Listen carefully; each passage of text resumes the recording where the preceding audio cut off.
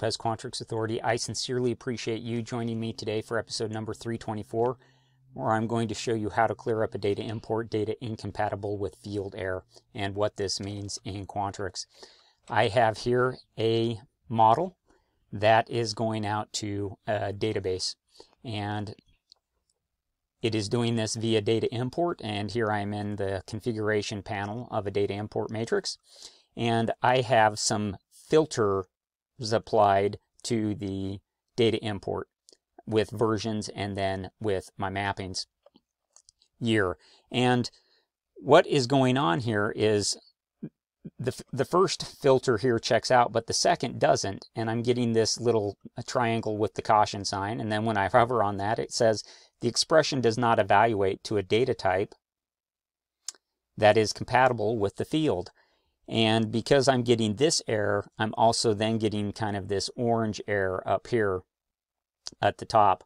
And why this is happening and what this error means is because I have mappings year here, and I'm using an expression, and I'm saying that it equals this matrix here, U models, parameters, GL account mappings for master year helper.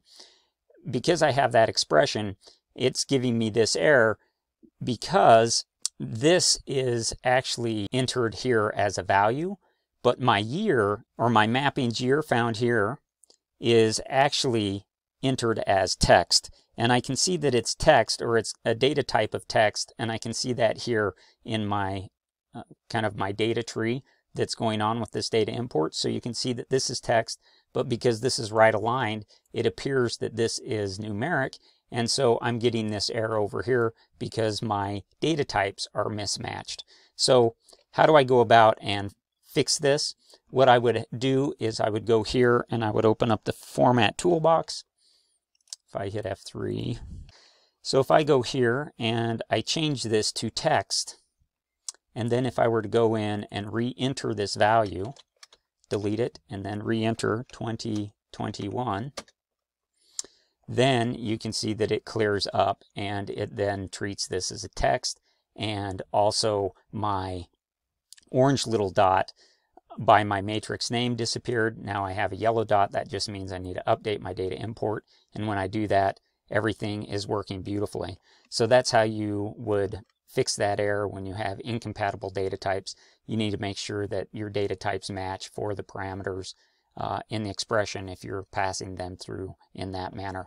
If you have any questions about data imports or anything else in regards to Quantrix Modeler, I really do hope that you'll reach out to me at quantrixauthority@gmail.com and ask me that question that you have, because you know, I really want to make you a Quantrix master, and I love Quantrix, and I hope you'll join me again for another episode of Quantrix Authority with Rich Lopez. Today's podcast is brought to you by QuantrixAuthority.com. I love Quantrix, and I want to make you a Quantrix master.